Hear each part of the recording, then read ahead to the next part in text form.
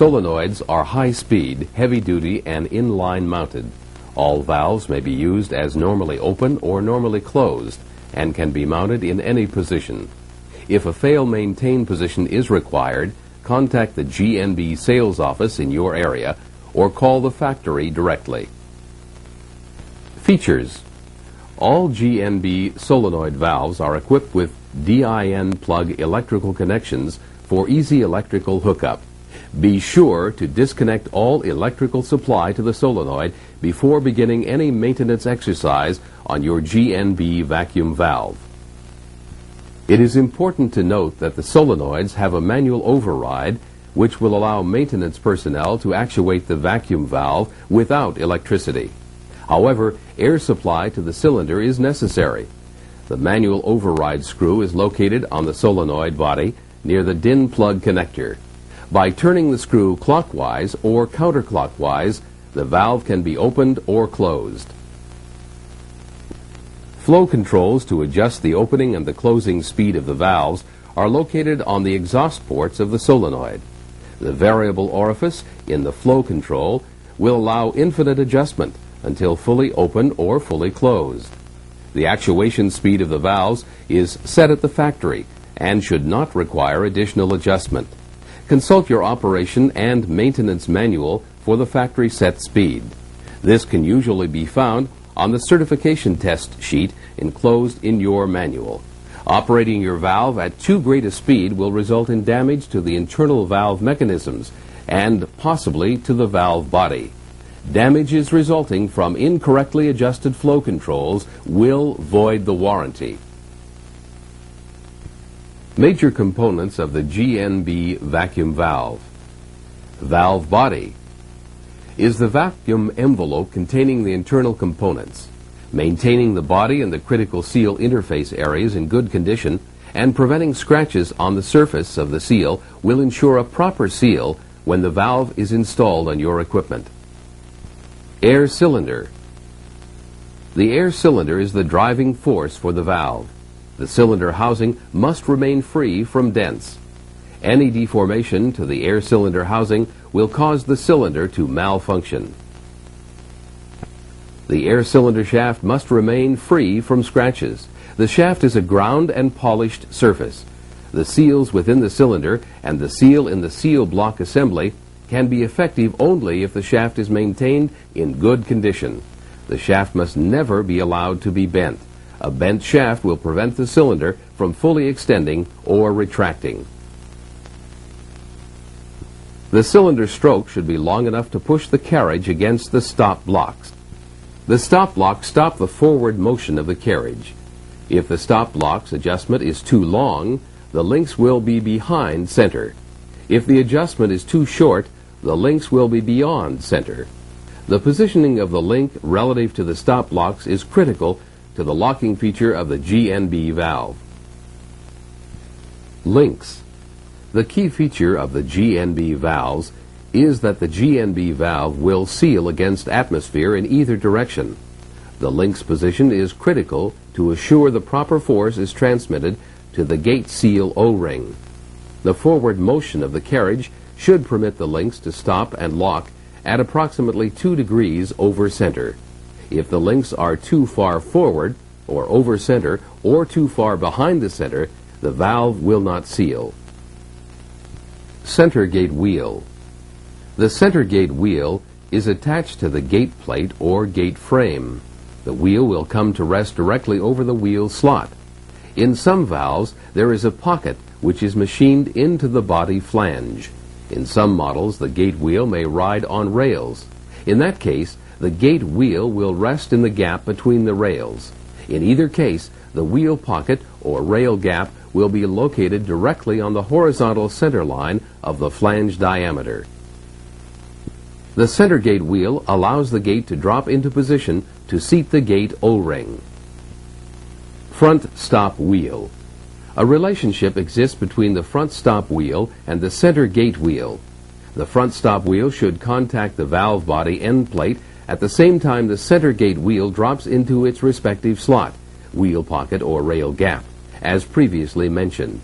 If both the stop wheels and the center gate wheel are not in unison, The gate will either slide forward or the center gate wheel will bind on the edge of the wheel slot. Tightening bolt. Tightening bolts fasten the gate frame to the gate plate. The tightening bolts secure the gate plate into its final adjusted position. Jack screws. The jack screws push the gate plate into the polished sealing surface on the interior of the body flange. The jack screws position the gate plate to accept the locking force which compresses the gate seal O-ring.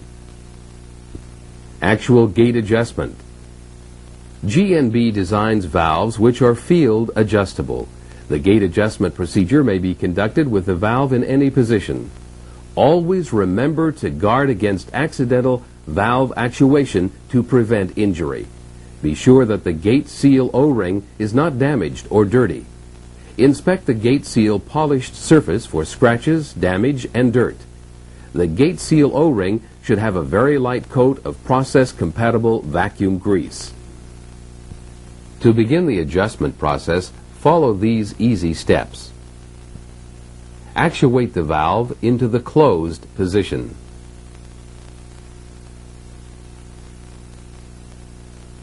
Disconnect electrical power from the solenoid. Maintain air pressure into the solenoid. Inspect the gate position to confirm that the stop wheels and center gate wheel are properly located. In a systemic approach, loosen all the jack screws.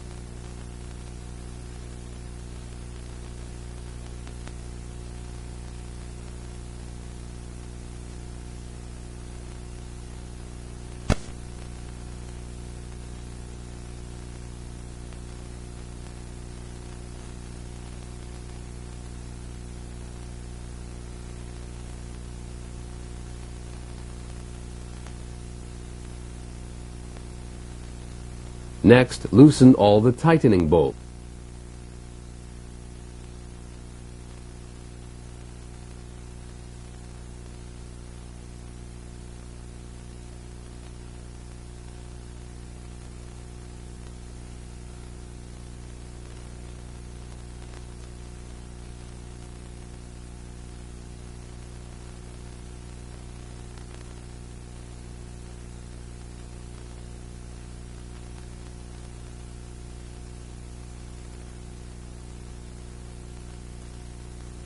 The same systemic sequence, begin to tighten the jack screws until they contact the gate plate.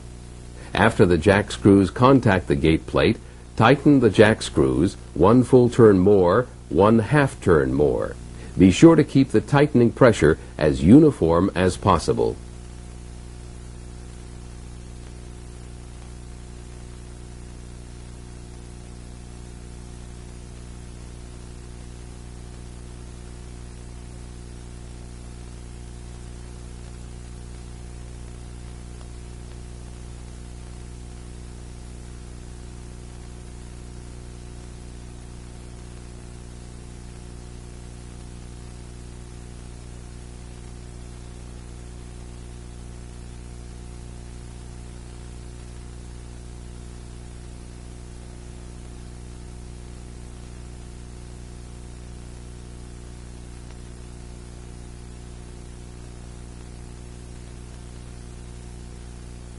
In sequence, begin to tighten the tightening bolts.